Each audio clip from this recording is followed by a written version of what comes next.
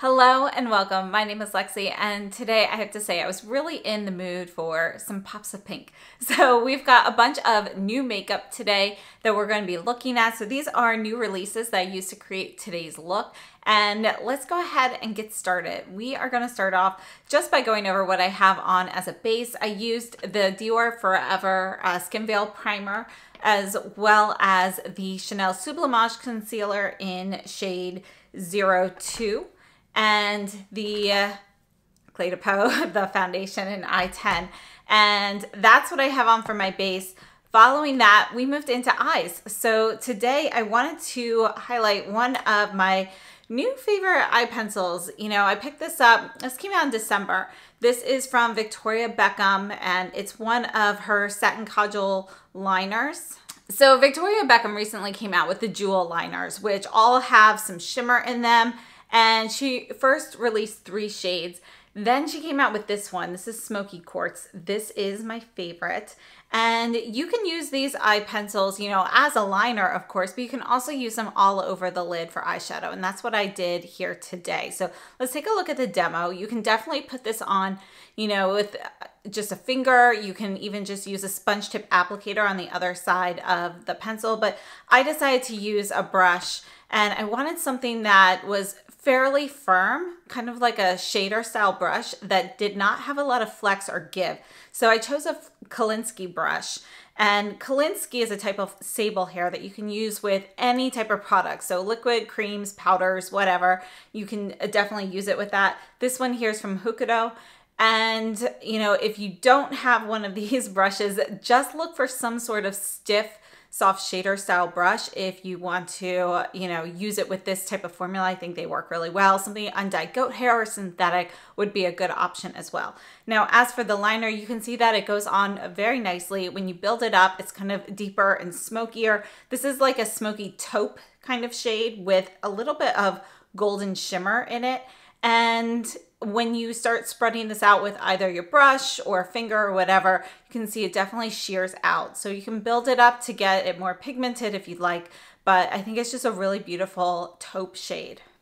So the Victoria Beckham liners are 1.2 grams of product. They're made in Germany and they have a 1-year shelf life. The first thing that this particular liner made me think of is the Chanel Stilo Ombre Contour in number 40, which was limited edition. Came out like a while back for spring, and this was called Beige Perle, and it's one of my favorites. I tried to get it back up and I was too late. You can see that they are going to have a fairly similar finish. The Chanel's slightly more satiny, whereas the Victoria Beckham is definitely a little bit more glittery. You see more of that golden shimmer. And the Chanel's also a little bit of a warmer taupe shade. It's not quite as cool tone. So Chanel, Victoria Beckham. And then another comparison. This is one of the LH Cosmetics or Linda Hallberg Cosmetics crayons. And you can use her crayons for anything. Lips, eyes, face, anywhere on there. And this is called Spar Flash. And yeah, you can see this is going to be a bit deeper. Again, it's a little bit more brown. It's also slightly cooler in tone, and the shimmer in this is actually going to be silver and not gold. And then of course, let's take a look at the 3 original jewel liners. So we're going to start off with Sequin Green. Oh, open the wrong side, but this is what the sponge tip applicator looks like on this side. And then here is the green, the jewel green, or sequin green rather. You can see that it's a little bit like a camouflage olive with golden shimmer in it. And then we have Night Flash, which is my favorite. And this is going to be a deep charcoal gray with blue shimmer. And then last up, we have Gold Lame, which, oops, just broke off my tip there. But you can see Gold Lame is going to be a soft gold with golden shimmer. This one though really shears out, so it's not as present as some other gold liners that you might have in your collection. It's pretty light. Overall, I have to say the new liner in Smoky Quartz is probably one of my favorites from the Victoria Beckham line. I love the formula. I do find that these liners, you know, if you're using them to actually like line your eyes or do your waterline or so forth. I personally get smudging from these. You know, I know some people don't, but for me, I have typically normal oil levels on my lids and they do not remain smudge proof throughout the day. I have to kind of, you know, smudge it out. If I use it as a smudgy liner and I smear it out a little bit, I can let that set and that'll be fine. But if I'm gonna build it up without doing that, I do have smudging and transfer throughout the day. But I love them anyway because they are so incredibly creamy and I love the way they glide on. Next up, we have the Byredo Mixed Emotions Mascara. So this is a volumizing mascara and this is actually going to be a burgundy shade. So let's go ahead and show you a swatch there. Look at that. It's kind of like almost like a blood red with an eggplant base. It's a really beautiful shade. And I'm going to show you a demo here where you can see this in just a second, but take a look at our actual wand here. So we've got the concave convex side. Notice here on our convex side that the bristles are going to be longer. And when we go to concave, they're going to be a little bit shorter. So I did one side of the wand for each eye. Let's take a look at that. As we're looking at the convex side, you can see that this is really how you want to get a lot of product onto your lashes. This will give you a lot of volumizing for your lashes. You're really distributing a lot of product. You can get some clumping with this because again, you're really gathering that product a lot kind of at the root there. So you can leave it like that if you prefer that volumizing, clumpier kind of look. But if you would like something a little bit softer and more natural looking, use the concave side where it has the shorter bristles. You can see you're really going to get those fluffier lashes and you're going to get a little bit of a lift. Now, if you want volumizing and fluffy lashes, you just want to use the convex side first, distribute all of that product, and then go in afterwards with the concave side of the wand to kind of distribute that a little bit more, make them a little fluffier, get a little bit of lift. And that's going to give you the best of both worlds. I have to say, I really do like this mascara. I love the color and yeah, I'm really happy with it. So this is made in Italy and it is 14 milliliters of product and you have a 6-month shelf life. Moving on, Armani came out with a new shade in the Neo Nude Melting Color Balms. I absolutely love this formula, but I do find their shade selection is pretty limited and they have a lot of like nude shades, you know, obviously it's a neo nude, but you know, I was so happy to see kind of this like poppy pink kind of shade. Pop as in like a pop of pink. It's actually gonna be a warm carnation pink shade. Look at that. And what I love about this formula is it's a cream product with like a lot of slip and glide. You can feel that. It feels a little bit like silicone as a texture, but it really, like when you put it on, you have a powder finish there. And just give this a second to sit and it's going to set and it lasts all day on me. So I absolutely love this and yeah, really happy. So this is shade 52 and I think this is fantastic. Looking at the demo for this blush, you can see that, you know, you really get a lot of pigment very easily. It's a dense product, meaning it's not like fluffy or creamy. You're not going to see a lot of indents in the pan as you're using it, but the pigment actually gets picked up very easily with finger or brush or sponge, whatever you're choosing to use. And it really dispenses very easily onto the skin. You can blend it out. And then again, it's going to dry to that powder finish in seriously just like 10 seconds or so. So you'll actually be able to feel it. If you go and touch your skin, you're going to feel a bit more of a powder finish. So I applied it with the Synergy Mini Base Brush on one side versus just my fingers on the other. If you want more pigmentation, definitely go with a finger application. You can keep it in one place a little bit better, really build that up. But the brush application is going to give you a really smooth, seamless application. And I really love this shade, love this formula. If you haven't tried this formula yet, you know, definitely pick a color and try it out. It's one of the best on the market. All right, so we're just gonna do a few comparisons. First up, this is one of the other Armani shades. This is obviously going to be a lot more purple and cooler. This is shade number 50, and you can see it's kind of got this dusty mauve kind of look. Absolutely love it. This is one of my favorites, and it's actually the only blush shade I have in this formula so far, but I'm really hoping they have more colors like these. I really like them. Next, I wanted to take a look at the Cle de Peau cream blush in shade number 1. And let's go ahead and take a look at that. You can see this is going to be a little bit deeper of a shade. It is similar, but this has a bit more rose in it, and it's a little bit cooler and deeper. Now, the Cle de Peau cream blush is my favorite cream blush formula, but Armani really has kind of that powder finish kind of set. I mean, like that is just incredible. So really, you know, slightly different in texture. They're both creamy going on, but the Cle de Peau is a true cream blush that lasts all day, and you know, it'll set and everything, but it is still a cream, whereas the Armani really does have that powder finish. So depending on what you like, you know, they're both great options. Then we have the Victoria Beckham blush stick in Major. Here we go. So here's Major. You can see this is going to be deeper, a bit more rosy pink as well. And this is the Melt Cream Blush in Pink Sand. And let's see, let me put that in. There's Pink Sand. And you can see it's going to be similar in color. You know, this is pretty close. Let me go ahead and swatch the Armani again with these. So here's the Armani. I'm just gonna go ahead and swipe this all the way across so we kind of can definitely see all of those shades with it. And you can see that all of these shades are going to be pretty similar, especially once you put them on the skin. They're all gonna look pretty close. And then I did want to look at one powder blush. This is the Gucci in 03 Radiant Pink. And let's put that right here. You can see this is going to be a little bit brighter than any of these actually. So it's also just got a little bit more warmth to it, kind of like a more vibrant orange tone to it than you get with the others. It's not orangey or super warm, just a little bit more so in comparison with these, which are a little bit rosier. So just one more time, this swatch and this swatch here, these are shade 52 in the Armani.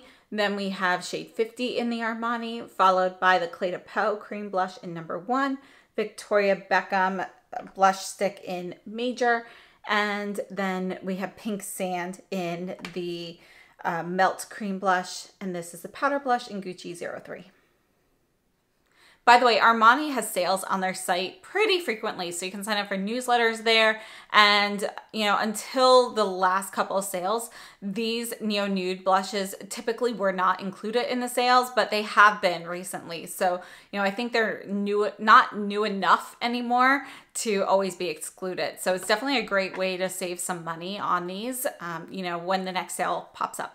And next we're taking a look at the new Charlotte Tilbury Hollywood Glow Glide Face Architect Highlighter in Moonlit Glow. So this is 7 grams of product with a 2-year shelf life, and it's made in Italy. So you can see you've got your traditional packaging here. It is refillable. You can see you've got the little circle here to push that through, and you can tell that the pan, you know, is kind of like, it's probably in there like through magnetics. And so you can, you know, mine shifts a little bit periodically. So this is Moonlit Glow. I was originally not, so you can see it twisting. I was not planning on getting this. And actually in my will I buy it video, I said I was not going to get this, but a couple people chimed in and said that they have it. They thought I'd really like it. And it's really not glittery. It's more of a sheen, more shiny. And yeah, you can see it's not going to be chunks of glitter, but it's definitely very radiant. So you can see here in this demo, I applied the highlighter in a couple of different ways. So first up, I used a more dense brush. So this is actually the Sonia G Detail Pro brush, and I got plenty of pigment on, put that on. You can see it's a pretty blinding highlight like this. It's very, very luminous, but again, I don't see glitter chunks, I just see radiance. And then on the other side, I wanted to make it a bit more subtle. So I chose a fan brush, and in this case, I used the Omnia Gold fan brush. And, you know, that really makes it a lot more subtle, more wearable for every day for me. And then I think that this highlighter is also really great for the eyes. So I added this using the Hookado brush that I mentioned before. I added this to the inner corner area of my eyes today and really adds some brightening, works really well with the Victoria Beckham pencil. To say I really do think this is a really nice highlighter. If you like highlighters that can be very beaming. You're not looking for something super subtle. This is a great option. And even if you are looking for something subtle, this can go that way too. However, if you're somebody who always goes for a subtle highlight, I'd probably go with something that's, you know, not quite as easy to build as this, something that's more subtle because, you know, in general. But I do think that this is a really nice versatile highlight. Let's look at a few comparisons. So the first highlighter that this made me think of is the Bobbi Brown Quartz Glow highlighter. So let's take a look at this one, see how this compares. And you can see that the Bobbi Brown's actually a bit more yellow, whereas we have a little bit more gold in the Charlotte Tilbury. This one is Ilamasqua and OMG. And this is another kind of similar kind of shade. Now, as for radiance, you can see the Charlotte Tilbury is more radiant than both of these. Color-wise, the OMG is a little bit more champagne, where we've got, again, more gold in the Charlotte Tilbury, but they're still pretty close. This is Pat McGrath Venusian Nude. This is from, I forget when this was, but it was a bit deep for me. So I'm actually going to end up passing this on to a friend soon. So you can see how deep that is in comparison. And then I also wanted to take a look at, although this isn't going to match, but this is the Chanel Éclat Lunaire or Rose highlighter that came out just recently. Let's go ahead and put this all the way here on the side, but you can see how deep that is. You can see how similar that is to the Pat McGrath. This is going to be more coppery than the Pat McGrath, just slightly. Just going to add a little bit more of the Charlotte Tilbury down below here. And let's look at just a couple more here. This is the Cle de Peau in number 104 Radiant Superstar. This is limited edition for the holidays. It was exclusive to their site.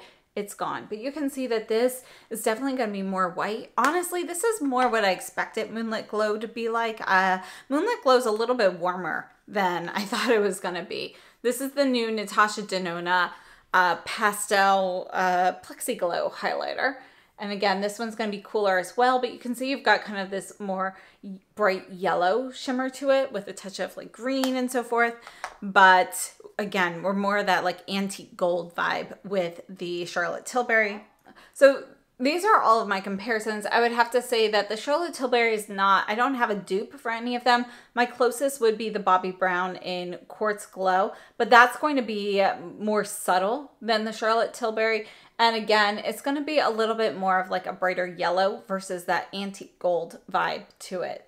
And yeah, really beautiful finish on this. It's definitely going to be radiant without being glittery. So thank you so much for the recommendations. Let's move on to the next product. And last up, we're looking at one of the Victoria Beckham Posh lipsticks in Alter Ego. So this shade actually was released for holiday, and you know, I didn't pick it up at first, but I did end up caving. You can see this is really beautiful, bright pop of pink with a blue base. Let's just build that up just a little bit so you can kind of see that swatch there. And I think it's a really beautiful color. And the formula on this, you know, it's creamy, it's comfortable. I have several shades of this. I have to say this more pigmented shades, a little bit creamier than some of the lighter nude shades that I have. So just something to know. It's creamier and a little bit more hydrating. So I really like it. And I actually paired it with a lip pencil. I used the LH Cosmetics in Delighted Mood. So I just wanted to show you that, how well they actually match. You can see it's almost a perfect match there. Really a great color combination. So if you are interested in a bright lip color like this, but you don't want to invest in a lipstick, or perhaps you want something that lasts a little bit better, these crayons from Linda Hallberg, you know, they really perform super well. They are creamy, but they stay put. And this color is pretty much an exact dupe. So while we're looking at the lip demos, just a few notes about this product. We do have a 1-year shelf life, and it's made in Italy, and we have 2 grams of product here. So, you know, if you're not familiar with the Victoria Beckham beauty line, it is technically a clean beauty line, but, you know, they do a really nice job of, you know, with their formulations. They don't necessarily feel like clean beauty products from the past, you know, where they go bad very quickly and they don't glide on super well and so forth. So they really feel much more like a traditional makeup line. And I think that's what makes them as successful as they have been. And unfortunately, just like all the other brands, prices have increased. When you are purchasing things like the eye kajuls and so forth, or a lip pencil, you do have the option when you're purchasing from her website directly, whether or not you want to save a couple bucks by, you know, declining the inclusion of a pencil sharpener. If you're purchasing her products from like Bergdorf's or, you know, one of the other websites like Violet Grey or something, you are going to always be getting that sharpener with it. So just something to note there. All right, so we have a couple lipsticks that I thought of right away from Lisa Eldridge, kind of as a comparison here. And I am going to be adding all of these to some lip palettes soon, because as you can see with this one here, you know, they are a little broken in the tube for me. Not all of them, but a lot of them. You can see this one here is Rainbow Spill. And Rainbow Spill was one of the like original matte shades, essentially, not her velvet formula. And you can see this is going to be a warmer pink here than the Alter Ego. And then we also have Skyscraper Rose. And I love these. So these are like the, I forget what they're called, like insanely saturated. You can see that Skyscraper Rose is going to be a pretty close dupe here. This is going to be a little bit brighter. Hard to believe, but it's slightly brighter than Alter Ego. It doesn't have quite as much of that like lavender hue that you get with Alter Ego. This is going to be more like a true bright pink. And just one more comparison. This is actually one of the Givenchy holiday lipsticks. And it might be in the new permanent lines, but it's the Intense Silk formula. This is going to be a little bit more subdued than any of these shades here. You can see it's still really bright, but it's got more like depth to it versus brightness. This is shade 338 in the L'Interdit Intense Silk line from Givenchy. And really beautiful. You can see that the tones are going to be very, very similar. Oh, and let's just do one more comparison here. This is the Chanel lip liner in 182 Rose Framboise. I actually like to wear this one on my lips quite a bit, you know, especially during the summer for kind of a bright pop. But look, this is the liner. This here is Alter Ego. You can see that they're almost a dupe as well. So this is another really great option. And I love the Chanel lip liners personally. They're, you know, like a creamy dry kind of formula, and they stay put. And, you know, I wish their eyeliners were as good as their lip liners. Okay, so it has been about 11 hours since I applied everything. I actually removed the lipstick. I wiped it off with a tissue before dinner, and you can see there's still a little bit of a stain left there. Blush has held up well, so has the highlight. Do have some creasing with the eyeliner, and the mascara has been good. I'm going to move you in so you can see everything.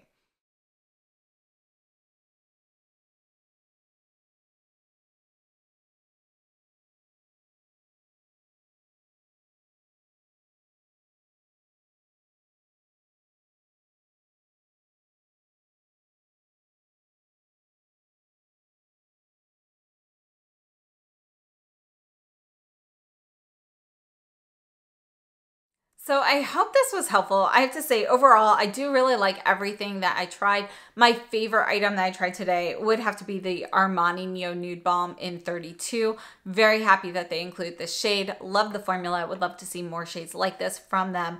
Followed by the Smoky Quartz pencil from Victoria Beckham. I just love shades like that. And this formula works really well as an actual eye crayon or eye pencil, not just an eyeliner. And so I really, yeah, those would be my top two. Now, I did want to mention the Byredo mascara. I really love that. I love the actual depth of color that you have with this mascara. But I have to say, you don't really see a ton of color on the lashes. If somebody's looking at you while you're wearing it, they're not going to say, oh my goodness, are your lashes burgundy? But you will notice some subtle differences. There's going to be something there that adds just a little bit more depth, something a little different, like there's a little nuance, kind of like, what is it that's different? And that's what I like about that. And I really do like the formula of this mascara as well. So, you know, overall, I think everything were really great products. The highlighter is a really nice option for, you know, it gives you just like a nice radiance. So I think it's a really beautiful highlight. And honestly, this lip color, I love the lip color. I mean, like, it's just such a great pop of color for spring. And I've really been interested in shades like this recently. This and oranges and purples. That's kind of what I'm like really interested in right now for lips and cheeks.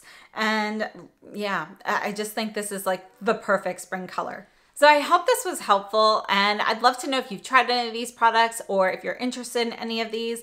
And thank you so much for tuning in. Please share all your thoughts down below in the comments section, and I will see you very soon. So have a wonderful day.